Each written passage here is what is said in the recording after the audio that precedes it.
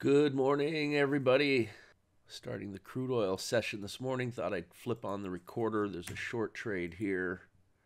Got airspace below. I can get in sync with the trade if it comes back down. Entry at 76.38. Let's go ahead and place that. Looks like the target and stop is perfectly placed already. That's the function of a good template.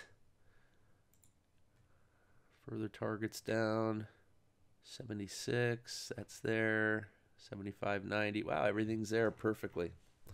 Don't even have to move anything. Order filled. And just got filled.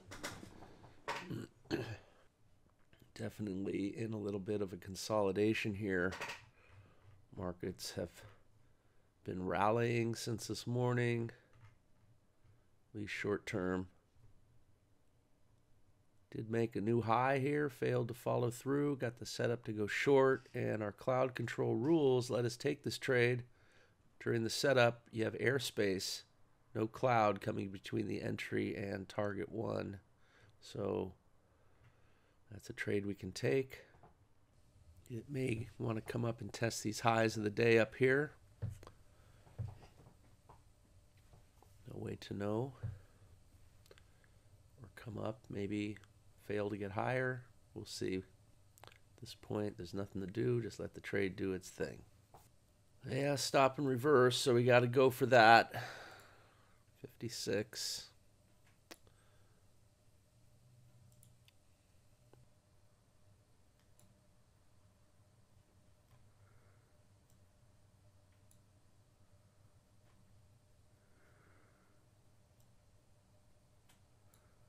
So I made an adjustment.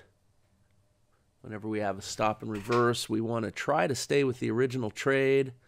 So I'm pushing the entry up past this key level of 55 up to 56. It's a little awkward because of the way the chart is, but that's how much of an adjustment I would make on any trade.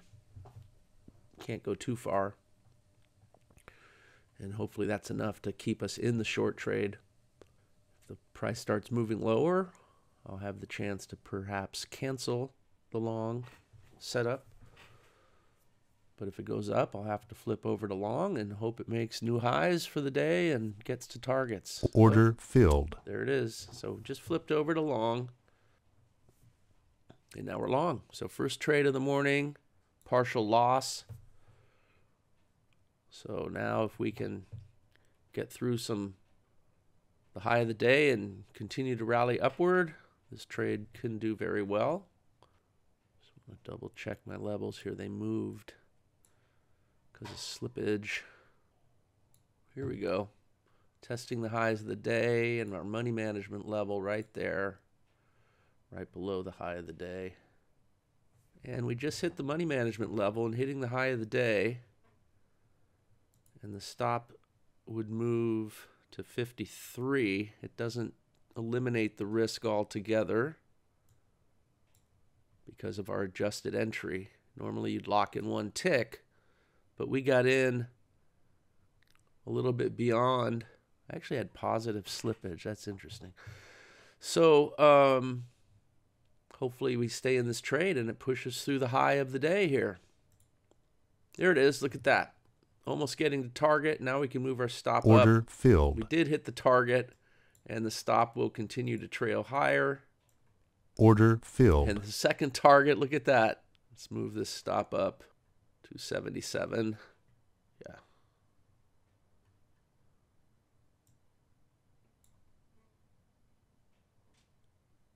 It's just slow for the graphic to move. And one tick away from the full target. Stop goes to 83 now. Would like to get that full target. Missed by one tick. Quite often I'll just mark it out. Look, it was right at the key level of 99 and the 77 even. Let's see if it tries to get up there again. Trading with micro lots as I continue to practice this unique strategy that works so well, in my opinion. The best work I've ever done. Just dialing in the nuances and stuff. I always like to trade small, and also when I'm recording, the recorder saps my resources on the computer. You can see how I move handles, and it delays in the graphics. I don't know what it is. I don't know if it has to do with the recorder or what, but I always like to be cautious when I'm demonstrating the system. But as you can see, we hit target 1, target 2, target 3, tried to get to target 4, missed it by 1 tick. The trailer is up, protecting this position. Maybe it'll make another run up and I'll hit the full target. Otherwise, I'll stop out at the trailer. The first trade went short over here, and the rules say you could take that trade. Unfortunately, it didn't work out. It flipped over with a partial loss and then a nice 2-target winner and possibly a 3rd target coming up here in a second. If it can get up 3 more ticks. It's the key levels, always difficult. You can see the high of the day Order right there. filled. There it is. So just hit the full target, and those 2 trades gives me a positive result. That's power of quitting. It's about 44 ticks of total profit and a power of quitting with 2 trades. I hope you enjoyed this live demonstration of my new cloud control with crude oil. Make sure you get on the early bird registration. We have our pre-release party coming up February 28th and on March 2nd, but you have to be on the early bird list to be invited to see and learn more about cloud control. It's my newest strategy in over 4 years. I'm super excited about it. It's a pleasure to trade. Yes, as always, nothing wins 100%, but following our structured rules and being able to quit your session with a winning result a vast majority of the time with efficient and minimal trading, that's the key to success. Imagine taking this trade 6 months from now with a much larger position size, etc., etc. Takes the pressure off yourself when you're just worried about executing the plan and you don't worry about whether a trade wins or loses because you have the confidence and belief that the strategy wins so much that it's going to achieve your financial goals. Hope you enjoyed this. Like I said, get on the early bird registration list so you don't miss out on the ground floor opportunities. We always release this to our Backpack Trader community first before it's available to the general public. Here's your chance to get in on that. Hope to see you there.